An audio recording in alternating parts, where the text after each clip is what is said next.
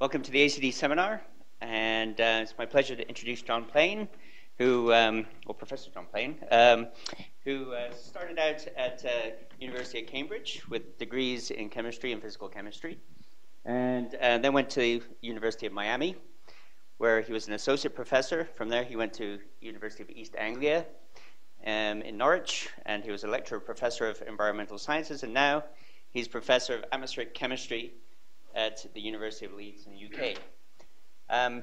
John is members of the European Research Council for the Advanced Grants Review Panel, member of the International Advisory Board of the Max Planck Institute, and was editor-in-chief of JSTP. Today he's going to talk about meteoric smoke in the Earth's atmosphere. So, thanks.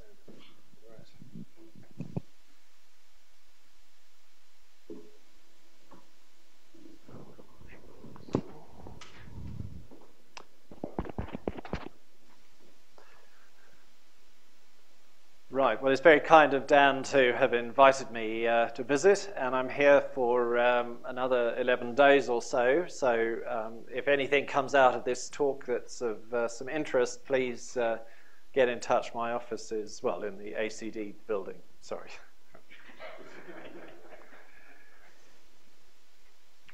Before beginning the talk, I should just acknowledge all the people who've been working with me on this. The first group of people here are all in my group at Leeds, and they are experimentalists, and I'll be showing you work from all of them. The second group here are modelers. Many of you will know Martin Chipperfield and Wuhu Feng.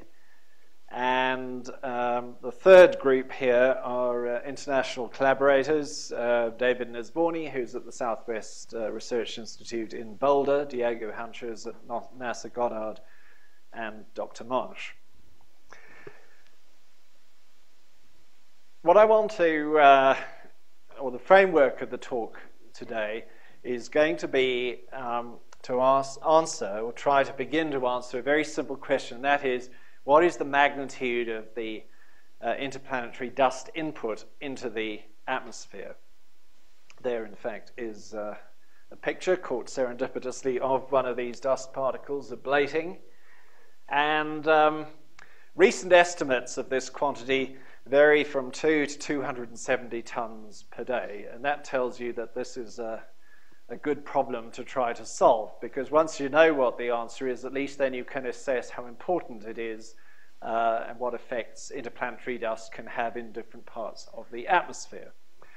And we're going to deal in the talk today all the way from where the dust comes from in the solar system, what happens when it ablates, when these particles hit the atmosphere at very high speeds, and then what happens to the resulting vapors as they make their way down through the atmosphere all the way to the surface.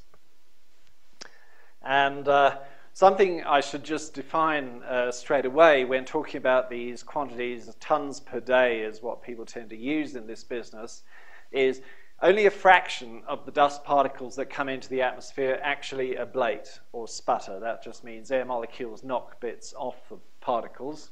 And all the methods that I'll be referring to today to try to measure that quantity, and these are things like radars, lidars, looking for meteor smoke in the atmosphere with rockets or optical extinction, deposition at the surface, detection in ice cores.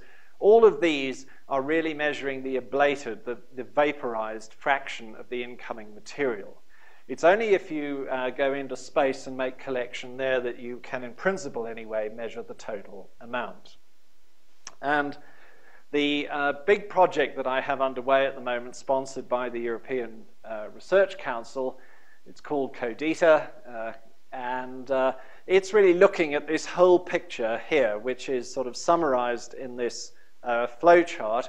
And I'll just use this to kind of as a contents page for the talk.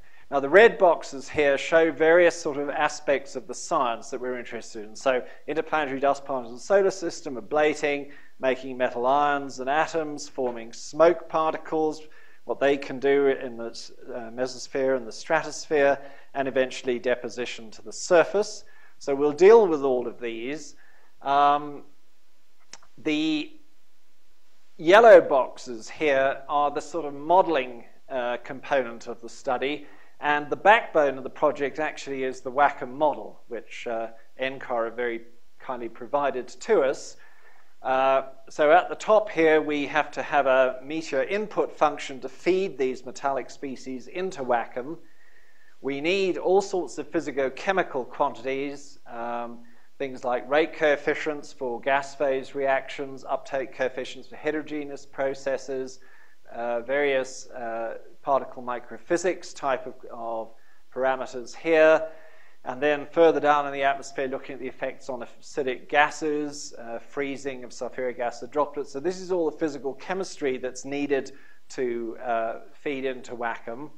And then, of course, in the blue boxes here are all the different ways you can test different components of this. So radars look at the head echoes of the particles coming in. We've got metal lidars to look at the metal atoms.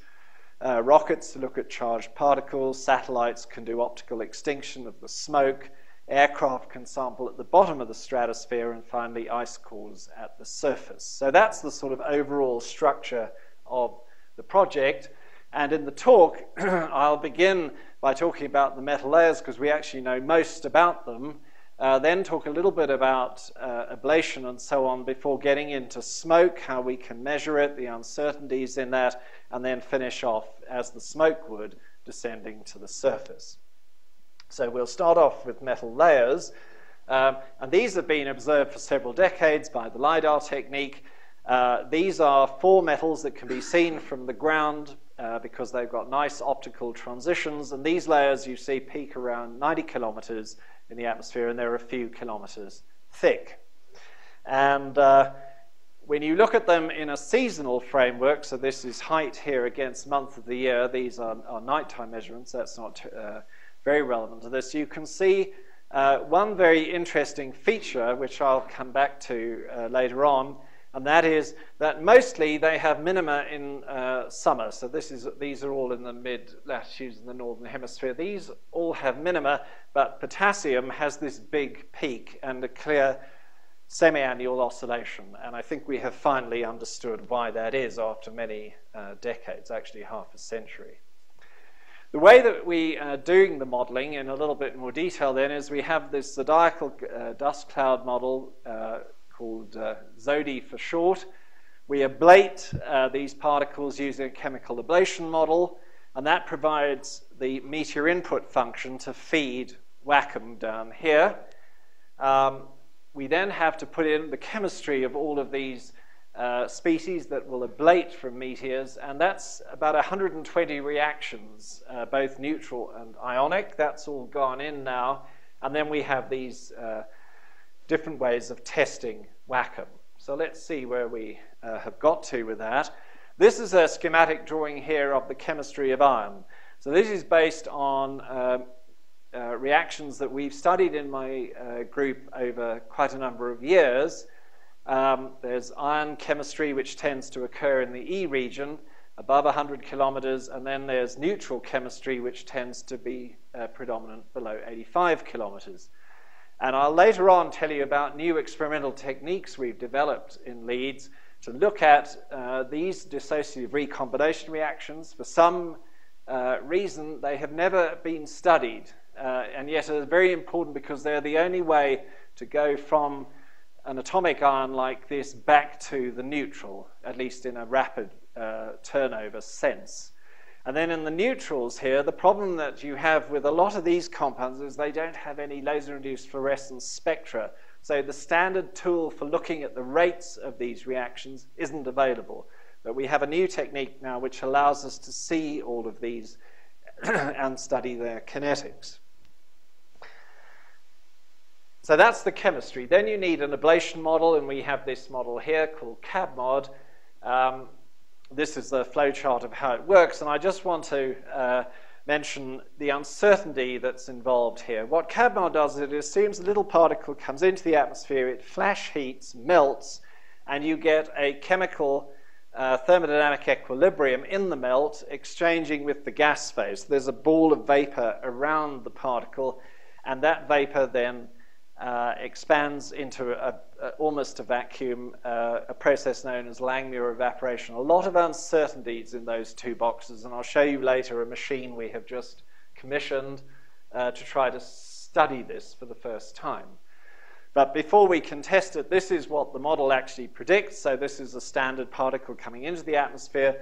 You get the evaporation, first of all, of the more volatile elements, so that's sodium and potassium, and then as the particle flies further down, the more refractory elements, so these are iron, then magnesium and silicon, ablate, and finally the cat elements, calcium, aluminium, titanium, ablate at the end here of the flight of the particle.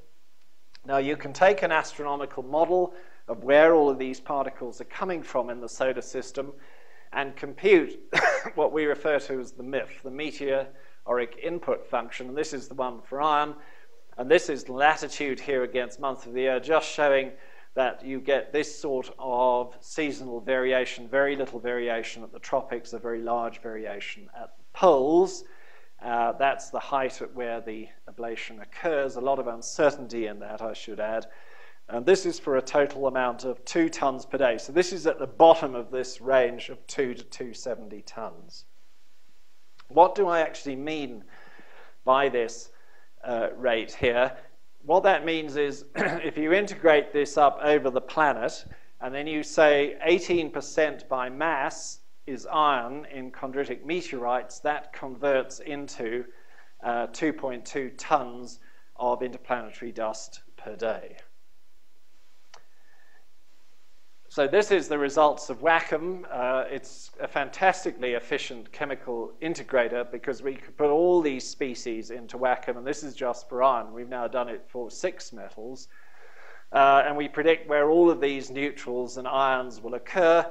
The one thing we can test against is LiDAR measurements, as shown here, of iron atoms, and you can see very nice agreement over the bulk of the layer down there. Now, you can compare this in more detail. So here are 2 mid-latitude sites, Urbana and Wuhan, and there are the measurements. Here's the model, and you can just quickly eyeball that and see things look pretty good. We see the summertime minimum, the wintertime maximum, and the absolute quantities and everything looks great. Unfortunately, when you go to the polar regions, things come a bit unstuck.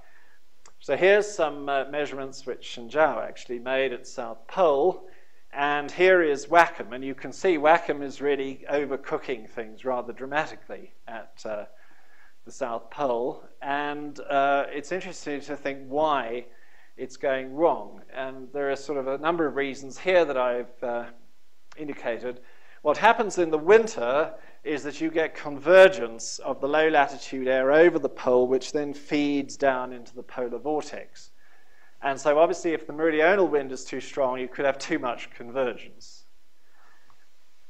Secondly, and this is related to the first point, if the iron stays in the gas phase for too long, as it's being essentially sucked over the pole and concentrated there, you'll build up too much. If you can remove it more quickly before it gets there, then you won't have this big build-up. And the third point, also related to the strength of meridional circulation, is the temperature variation can be too strong. So too hot in the middle of winter where things are converging, and then too cold in the middle of summer when you get divergence from the upwelling air. And I'll refer back to some of these things later. What about ions?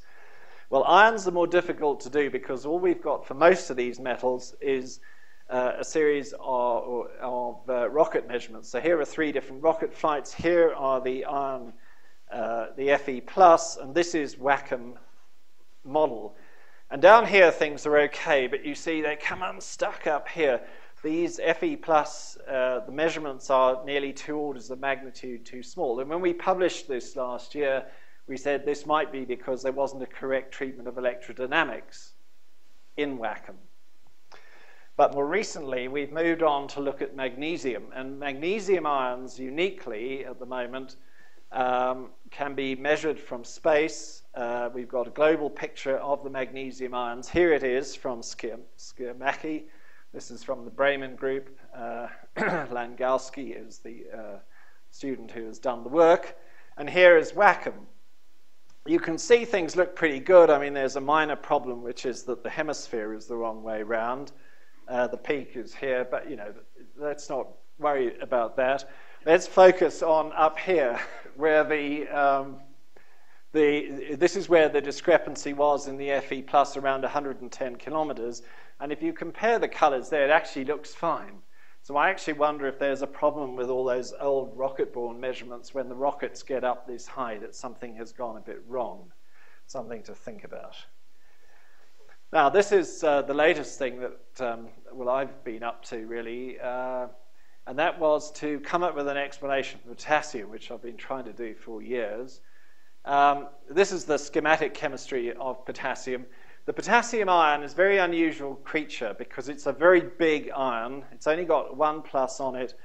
And so the way it neutralizes is by things like nitrogen attaching to it. And if it's a really big ion, the electric field is actually quite weak. And so you only form complexes like this, and even these more stable ones, at really low temperatures. So if it gets very cold, there's a route back to neutral potassium. Otherwise, most of the potassium stays as ions. On the neutral side, potassium gets locked up via a series of reactions here as potassium bicarbonate. And in the case of sodium, there's a route back to neutral potassium via H atoms. And that gives it a real temperature dependence. But with potassium, that's different. So this is how to make the bicarbonate. This is a potential energy surface for the physical chemists in the audience, and this just shows there are 2 ways to get to here. Both of them are submerged below the entrance channel of this potential surface, so it's a nice fast reaction. The way back from bicarbonate to potassium, unfortunately there are 3 different ways to do it. H atoms can come in and attack different parts of this molecule. They all have very significant barriers. This doesn't happen at any temperature in the mesosphere. It's always too slow. The only way back is via photolysis, and this is a theoretical calculation we've done to compare with sodium, which we have measured in the laboratory, sodium bicarbonate, so we can put this potassium theoretical spectrum on an absolute scale. And when you put all of that chemistry into Wacom, you actually get a really nice result. The top here shows measurements. This is made at Köhlingsborn in Germany. And so this is month of the year against altitude. And you see this midsummer maximum when it's really cold and the ions are turning into neutral potassium. And you have these 2 minima here at the equinoxes. And this is matched very nicely by Wacom. Sodium, on the other hand, you see just has an annual variation, the midsummer minimum and the wintertime maximum. This is a result from Dan's recent paper with us looking at sodium. And this is these 2 panels up here show global observations of sodium, more or less global. And this is from my student Erin's work using the OSIRIS spectrometer on Odin to capture potassium for the first time.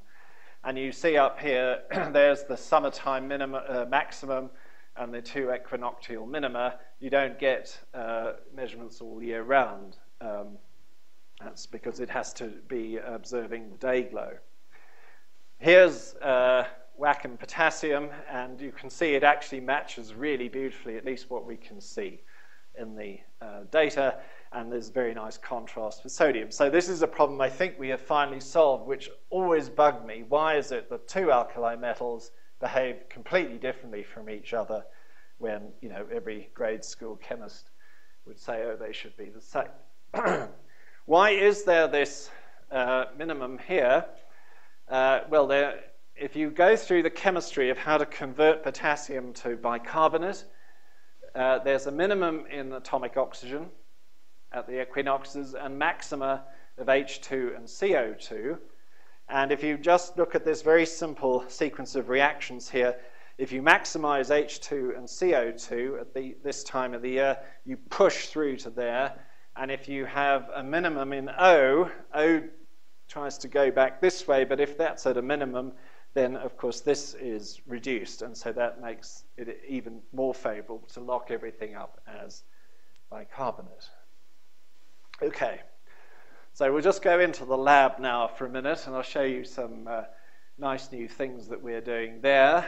This is Juan Carlos Gomez-Martin's work, and this is a new time of flight mass spec, which was sold to us as a universal detector of anything you want. Of course, it's turned out in practice not to be quite like that, but it's to look at species like this, which nobody's ever seen before, and are very important not just in the upper atmosphere, but combustion chemistry and so on. And we want to then look at photochemistry of some of these things, reactions with ONH, and eventually, next year, how they polymerize to start to make smoke particles. So here's a schematic drawing of the instrument.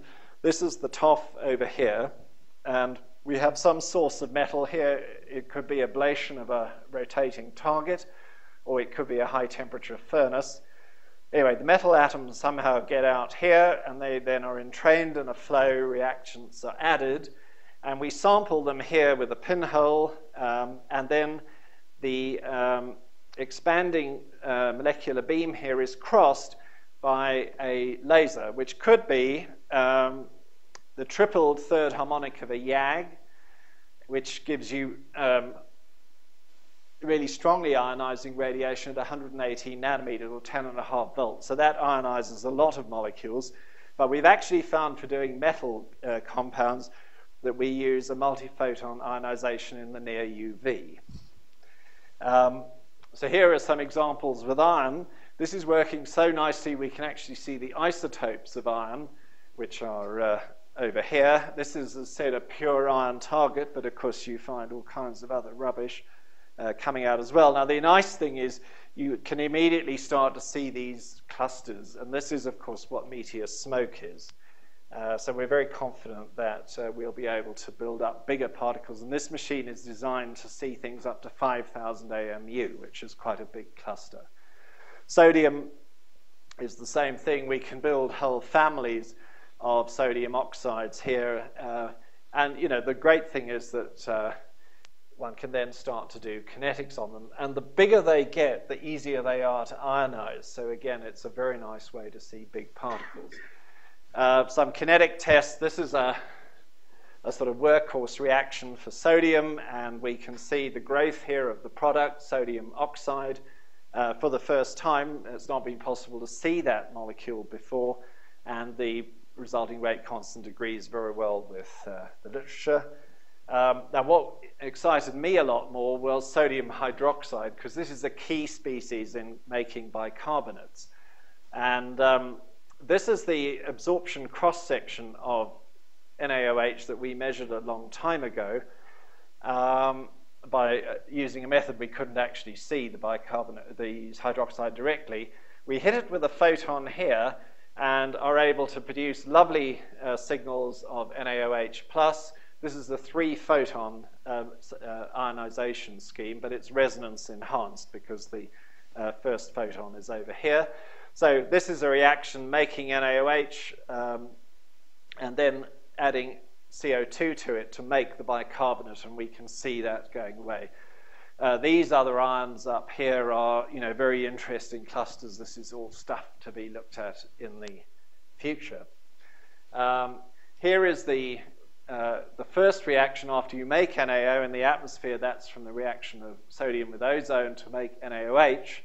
And for the first time in this game, we can actually look at the reactant and the product simultaneously and plot them both on here, and you get a very nice rate constant, which agrees very well with some work done in this town way back in 1987.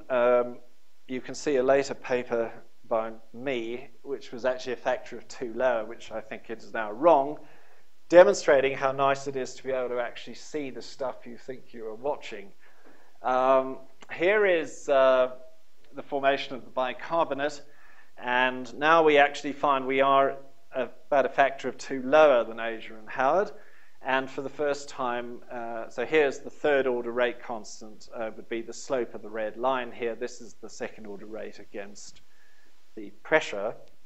And you can fit that very nicely using RRKM theory, which is a semi-empirical kinetic theory, which you just cannot fit this very fast reaction here. So I'm very pleased that that is sort of finally, I think, understood. Now, the second experiment I was going to talk about is dissociative recombination. And as I said, this is a really neglected field. There's only been one metal-containing molecule ever studied reacting with electrons. And the reason appears to be that a while ago somebody said, oh, these reactions all have this rate constant, so there's no need to study them. And that, of course, is not the truth. This is the machine we've built. It's a flowing afterglow system. So we produce a plasma here, which essentially ends up as argon ions and electrons. That flows past an iron rod where we're ablating with a laser to make Fe+. We add N2O to make FeO+, and then we look at the dissociative recombination as that flows down here towards a quadrupole mass spec. So to do the kinetics of this, you have to measure the absolute electron density, and that's done using a Langmuir probe. There is the probe, and this is just a wire that sticks out into the plasma, and you scan the voltage on it and measure the current. So this is a typical trace, scanning the voltage, and the current starts off very, very small because, of course, electrons are not attracted to a negative bias. But once you go positive, it jumps up like this, and by analyzing the slopes of various things there, you actually get out the absolute electron density using this kind of cooking recipe here. So here are some results. We do this by ratioing the FeO+ to Fe+, using the reaction Fe++ plus N2O to make that. So here is a fit of a model, which is quite complex. I won't go into now, to the data before the plasma is turned on, and that gives us a nice rate constant here in agreement with various literature values. Then when we turn on the plasma, this ratio really drops because, of course, we are destroying the molecular ion by recombination with electrons. And by fitting through here, we've got a rate constant at the moment around 3 times 10 to the minus 6. So that's one order of magnitude faster than this so-called typical value. And that makes quite a difference to the model, in fact. So I think it's worth pursuing that. The third experiment we're doing, and this is really my favorite, this is an attempt to look at shooting stars in the lab. And it's really designed to test the predictions of this chemical ablation model. And there are two things we want to do. First of all, we want to be sure that that differential ablation I showed you, where sodium and potassium come out first, then iron, then calcium, and so on, really happens when you have a melt that's flash heated. And then also to measure the rate of evaporation, test something called the Hertz-Knudsen relationship. If you take the model, this shows the sort of time scale over which flash heating occurs. So this is a 10 microgram particle, which is typical of the most common particle mass contributing to the input into the atmosphere as a range of speeds. And once you get up to 21 kilometers a second, the flash heating is over very, very quickly. So we had to design a system that would flash heat, on a second sort of time scale, getting up to above 3,000 Kelvin. We have a very fast response pyrometer that can measure that over this range of temperatures here, so from just above 1,000 to 3,000. And the key thing then is to look at what's coming off these particles very, very fast. So here is the ablation simulator. There's a tungsten ribbon in here, which is flash heated with a high current. The metals are measured using two lasers by laser-induced fluorescence, and we have to do this because the experiment is over in 2 seconds. We need a very fast repetition rate laser, so we have a 250 hertz YAG laser pumping the two dye lasers, and we collect data at 500 hertz, so we have a background to subtract because, of course, you get a lot of scattered light as this filament here gets white hot. And then we have the pyrometer here watching it to record the temperature at the same time. That's just a photograph showing the pyrometer staring into here. This is yellow because we're looking at sodium. So there's the Lightron YAG pumping the two dye lasers here. And there's one photomultiplier recording the sodium vapor. This is just a very first measurement. So you can see within 2.5 seconds, the sodium is completely evaporated and the temperature's gone up to sort of 2,500 Kelvin. So this is looking promising and a lot of fun. Right, on to meteor smoke. Wacom has the ability to couple to an aerosol microphysics model called KAMA, and the version that we're using has got 28 bins that cover particles with radii from 0.2 up to 100 nanometers, and we can look at the growth by coagulation. And our target for the first part of this study was really for the first time to have explicit formation of particles starting from metal atoms, not saying a certain amount of particles are going into the top of the atmosphere, which is what people have done in the past. So the one constituent of meteoroids that I haven't talked about so far is silicon. We actually did a project a few years ago looking at a lot of this chemistry over here and basically found that silicon chemistry is not that complicated. You basically drive everything to silicon dioxide here. So the final question in understanding its contribution to smoke particles is what happens next. And as I've shown here, you can add two waters to make salicylic acid. And the first hydration, you can see it's downhill all the way to this compound here, and that takes about 100 seconds in the mesosphere. And even faster is to add the second water to make this little bristly hedgehog-like thing here, which only takes about 10 seconds. So this is where the silicon dioxide should all end up. And that then polymerizes with other compounds to make smoke. Now, with Wacom, we're able to put all of this chemistry into the model. And this then shows us where the major constituents of the smoke, so these are the sort of stable reservoirs for metal compounds on the underside of the layer where most of the smoke forms. Here are their predicted concentrations. Once they've polymerized and start to make smoke, then metal atoms, which are in the layers up here, and even ions can then also add onto those smoke particles. And these are the sort of reactions that occur. So you can the first is a class called a condensation reaction, because you can take something like this magnesium hydroxide, react it with this, and out comes a water, and that's why it's called a condensation reaction.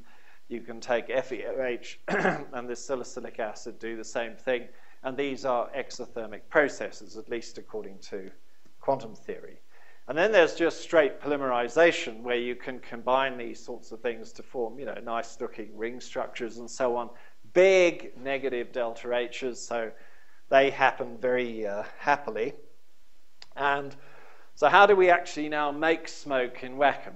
Well, what we know from modeling individually the observed amounts of these 4 species here, so these are the 4 main constituents, is that we have 7 times as much iron as silicon and about similar amounts of magnesium and sodium. And the recipe that we have is we make new particles. So these are the tiny embryonic smoke particles, 0.2 nanometer in radius. So they're really just big molecules, either via polymerization of things like this or the condensation reactions with salicylic acid. After that, you can then condense any gas phase metallic species onto these pre-existing smoke particles right through the whole size range, and so they grow that way. And of course, the one thing you have to do if you have a fully consistent treatment is you must conserve mass. So we do that by fixing the density of these particles at 2 grams per cubic centimeter, and then we make it all volume and mass conserving. And what I want to start off doing is just showing you the effect of having smoke in the model, because this then reveals something which I hadn't fully understood before. Here's the measurements of sodium in the atmosphere, combination of LiDAR and satellite. This is from Dan's paper, and you can see it's a really nice agreement. And this had a very small MIF of only 5 tons per day. If you increase that to 16 tons per day and allow it to vary in the way I showed you seasonally, or just say let's keep it globally constant, there's not much difference between those. And the sodium has gone up a little bit compared to here, but it's still sort of acceptable. And this is now using something called the, I've called here the Zodi MIF. So this is using Nesvorny's model. And we actually get this is a total input now of 30 tons per day. The sodium MIF is 17 tons per day. So it's gone up a lot from here. And you can see these are not too dissimilar. In the case of iron, here's some work from Davis. So this is Joseph Huffner's LiDAR data, and this is from a paper that Wu Feng led with 2.2 tons per day. So remember, this was the lower limit of this estimate. And you can now jack that up by a factor of 3. Things don't really change. All go for this Nesvorny model. That's the total of 30 tons per day, of which 7 tons per day is the equivalent of the iron ablation. And you have to be hard-pressed to say that looks much worse fit to the data here than the original over here. So why is that? And, well, the implication, first of all, is that the amount of the metals in the layer, the metal atoms, and that's the thing we can actually observe very precisely from the ground, isn't actually strongly dependent on the amount of meteoric material we're putting into the atmosphere. The reason is that if you put more material in, you make more smoke, and then you remove the stuff faster. And so it's a nonlinear chemistry, and it means that the metal layers themselves are not a sensitive indicator of the meteoric input function. What it does mean, of course, is that if you have a large MIF, you have to remove the metal really quickly on all of this smoke, and therefore you have much less long-range transport to the poles, which was what I was saying earlier, might be an explanation for why the original Wacom modeling overcooked this stuff over the winter pole. There are 2 ways to tell if what's going on here is sensible. The first thing we know we can do is use rocket-borne measurements of charged MSPs, and the other is to look at satellite measurements of optical extinction. So here is my first and last rocket experiment, the HotPay 2, being launched. This had all kinds of plasma stuff on board, and the important thing here is it showed this very typical result, that if you take the measurements of positive ions, the red line here, and electrons, they're balanced up here because charge is neutral. You have the same number of electrons as positive ions. When you come down here, you see the electrons are disappearing somewhere by 2 orders of magnitude, below 80 kilometers. And it had always been assumed that this was due to the formation of negative ions. But on this rocket flight, we also measured atomic oxygen, and there was a lot of atomic oxygen up here, and that kills negative ion formation. So the question was, where were the electrons going? And, well, again, here is sort of theoretical calculations which show that these sorts of simple little molecules with lots of silica in them, so these SiO4 units, have very big electron affinities. In other words, electrons really like to jump onto these molecules and will be hard to get rid of. And it turns out that that can explain where the electrons are going. And indeed, these electrons, these negatively charged particles are measured by rocket-borne instruments of the kind that the group in LASP do. So here's a 1D model. I'll show you the Wacom result in a moment. This is just a 1D model that I have microphysical model. So this is the predicted number density of particles all the way from 0.2 up to whatever. It doesn't. This is just going up to 10 here, showing that up here where the rockets tend to make their measurements, there should be of the order of 5,000 per cubic centimeter of these meteor smoke particles. And this model is run for this MIF of around 6 tons per day. Here's the actual charged measurements. So disregard this down here, because this is where the thing is really turning on. From here onwards, we get a very good agreement between the measurement of charged dust and the modeled amount of charged dust, explaining where all those electrons have gone to. If you go to Wacom now, this is running with our sort of what I would call a first principles meteor smoke production using the recipe I showed you earlier. And what you see here is that in the winter, you get a lot of build-up here and descent. This is now the winter time here, and then it'll flip to the other pole again. 80 kilometers is around here. So the numbers that are being seen up here are sensibly what you measure with rockets like the CHAMP instrument, that's the University of Colorado one. So that seems to fit quite nicely. There's one interesting ramification of ramping up the MIF. This is where you have a small MIF, which is called the Jansch's MIF here. And you can see, if you just focus on 80 kilometers here, it's very different from when you have this big MIF where things are very rapidly making smoke particles. You have lots and lots of small smoke particles here. So actually making measurements at low latitudes would be a nice test of this. You can see there's an order of magnitude different here. If you go to the polar regions, it becomes less clear. So that would be a nice way to test whether that MIF is, that large MIF is actually borne out. The other way to look for smoke is optical extinction, and the AIM satellite does that. They do these incredibly sensitive absorption experiments, better than 1 part in 10 to the 7.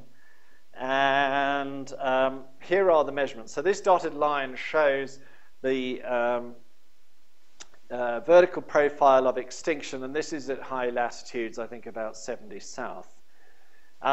This is the optical extinction we predict using the small Jansch's MIF, and it's really too small over here. You may say, oh, that doesn't look too bad, but we're using the biggest possible extinction coefficient here for, it's actually the extinction coefficient for olivine, whereas these particles are unlikely to be that. So when you put in the large MIF, this is what you get instead. So you are comfortably above here and could decrease the optical extinction, the extinction coefficients of the particles to come down.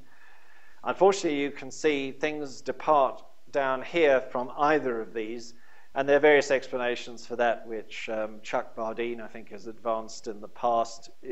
Uptake of sulfuric acid down here, that the particles are changing and perhaps growing. Anyway, things are sort of in the ballpark. So let's just quickly go down to the surface now. Well, actually, we'll just start off with the general properties of where meteoric smoke could impact. One is on providing an ice nucleus for noctilucent cloud formation. I'm not going to say any more about that now, but that's a very active area of research from people like Marcus Rapp. Another experiment we've done in the lab is we've taken a Knudsen cell and looked at the uptake of nitric acid, because you can imagine these particles are metal rich and acids love them. And so we made these measurements at 295 Kelvin and found that the uptake coefficient on either a mixed olivine like this or hematite, goethite are very similar, 2 to 3 times 10 to the minus 3. And what we've done here is just to compute a vertical profile for the removal of nitric acid either by the reaction of OH, this is in the polar night, or by uptake on the smoke that we're modeling. And so the shorter the lifetime, that means the more important the process. And actually, the removal on the smoke dominates in the winter polar night. Whether it actually makes much difference is another matter, but it does seem to be more important than the OH reaction. We published a paper a couple of years ago looking at sulfuric acid removal. That also looks possible, but requires lab measurements of the uptake coefficient. My student Sandy James is revisiting another very old problem, and that is how to get PSCs to freeze in the stratosphere. Nobody's ever really been able to do this in the lab, though it happens in nature perfectly readily. You can freeze, mixed nitric sulfuric acid and water droplets, and you get, nice clouds like this. So he is busy looking at that. There was a study done by Maggie Talbot's group that you see here, which saw some very unusual effects on the freezing point of these, at least on sulfuric acid water solutions, when you loaded them up with iron and magnesium ions, which is what will happen when smoke particles dissolve in them. So let's now finish off with deposition to the surface. And I got into this business by working with a group.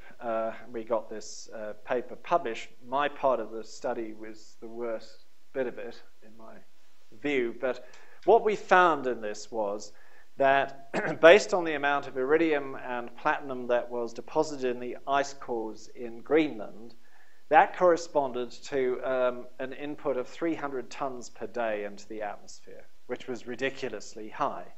And that indicated that somehow this smoke, which had come all the way from the mesosphere down the polar vortex and then got into the troposphere, must be really being concentrated over Greenland, which does have a very high snowfall, relatively speaking. And so since then I've been trying to understand how that could really happen. There have been measurements in Antarctica of the same two cosmic indicators, iridium and platinum.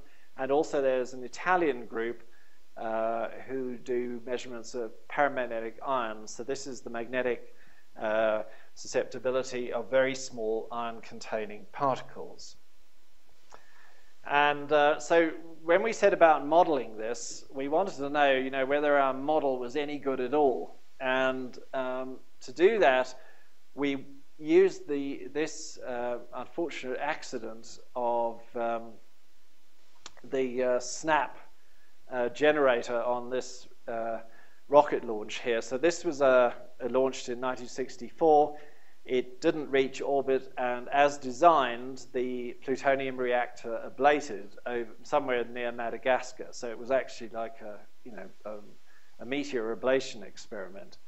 And the plutonium eventually came to Earth, and because it was an unusual isotope, it was possible to measure it and distinguish it from the plutonium being produced from atomic bomb tests in the atmosphere at the same, or hydrogen bomb tests at the same time. And so this is the unusual isotope here, plutonium-238. So for this study, we used the Met Office unified model with the SlimCat version that Martin Chipperfield has produced. And this is where we predicted the plutonium should mostly have been deposited at the surface.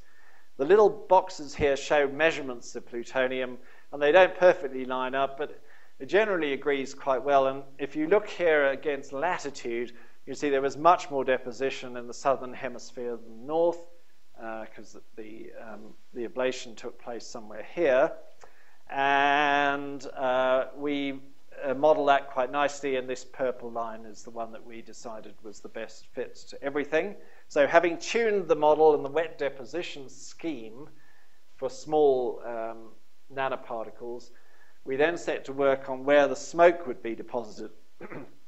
And the way this model is run, in this case, is we just feed in a sprinkling of particles at the top. So this is before we got into how to really make smoke. And this shows if the atmosphere has no smoke in it and then you start pouring it in at 80 kilometers, how long does it take to get to the surface? The black line here shows the amount that's in the atmosphere. So that reaches the steady state because you're pouring it in continuously at the top and removing it at the bottom. And that takes about 2,000 days to reach a steady state. This is the deposition of the surface. And once that becomes linear, you've also reached steady state. So that's about there. The blue line here is deposition in Greenland. And these are two sites in Antarctica. And we get a very nice, more than 10-fold difference between Greenland and central Antarctica. And that corresponds very closely to the relative snowfall in Greenland versus Antarctica. So where does the deposition mostly occur? Well, as you can see, there are two bands here, mid-latitude bands. There's a bit of a hot spot over Greenland here. And you can see that is 10 times more than central Antarctica. But the really interesting thing is the deposition here into the Southern Ocean.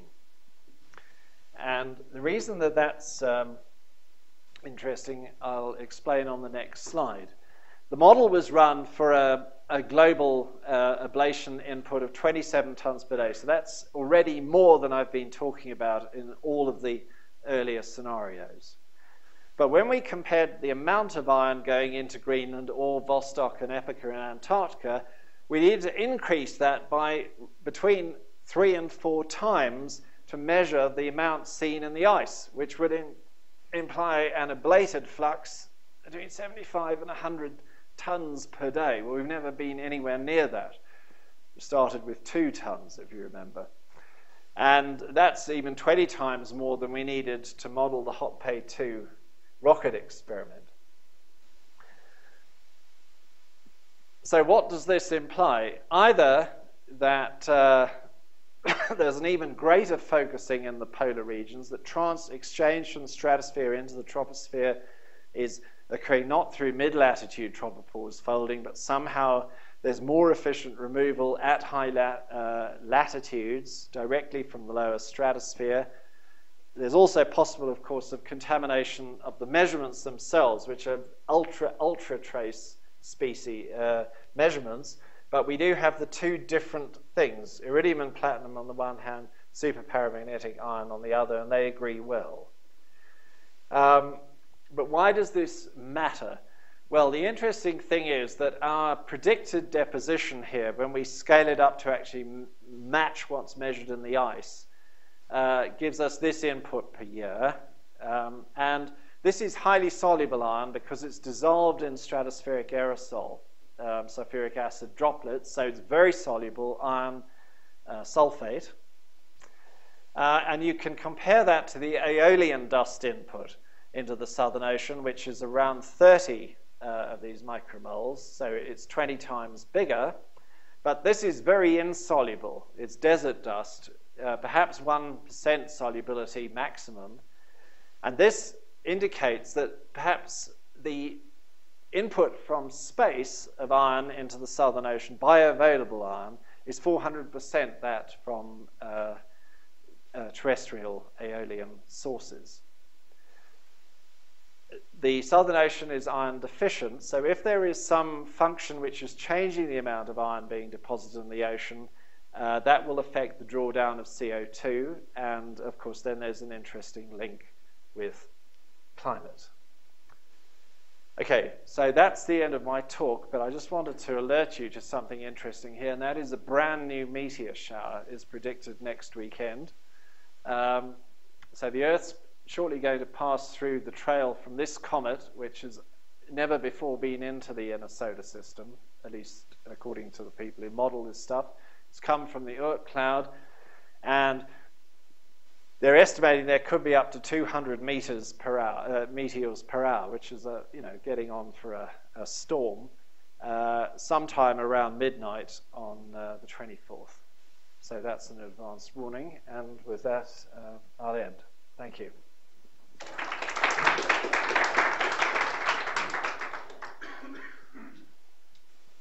we have questions? This is being recorded, so.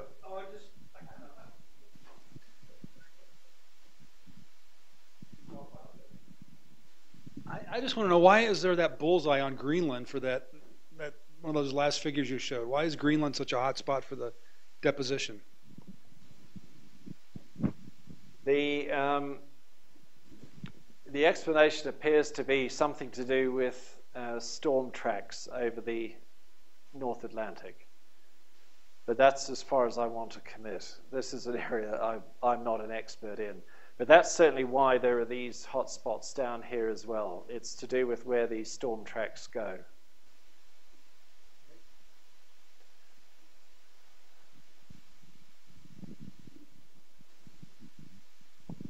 So in boundary layer particle formation, we have been talking a lot about ion-induced nucleation because we recognize that ion-neutral reactions are so much faster than these neutral processes.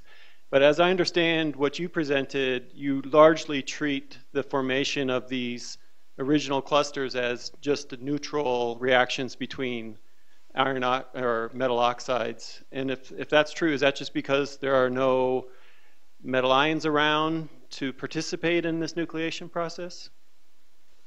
No, there are ions, but at the height where this is happening, 80 to 85 kilometers, the plasma density is quite low.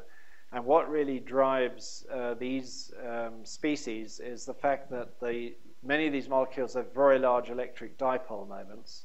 So they are practically ions already. And in the case of iron, there's also a magnetic dipole, a very long-range magnetic dipole that's exerted.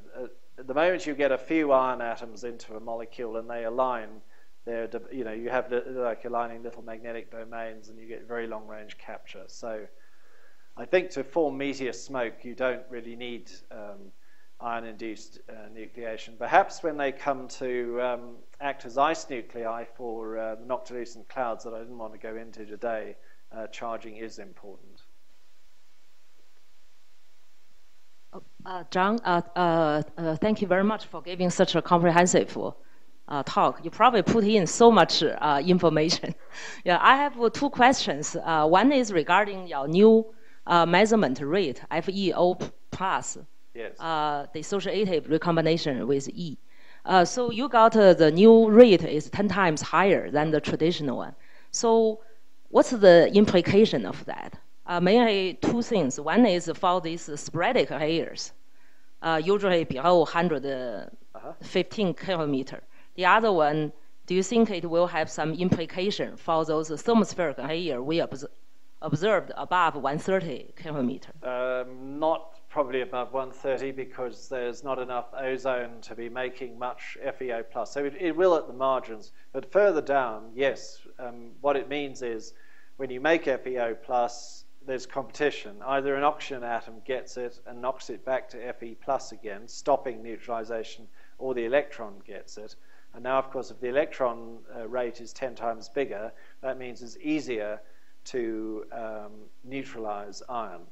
And when we put that into to Wacom, we actually get a much better underside of the Fe+ layer. It's in much better agreement with rocket measurements. So, I mean, I'm happy that this does seem to work. Yeah. So for that for the other reaction which compete with this dissociative recombination, I mean, do you trust the rate, or do you want to measure that one as well? The radiative recombination.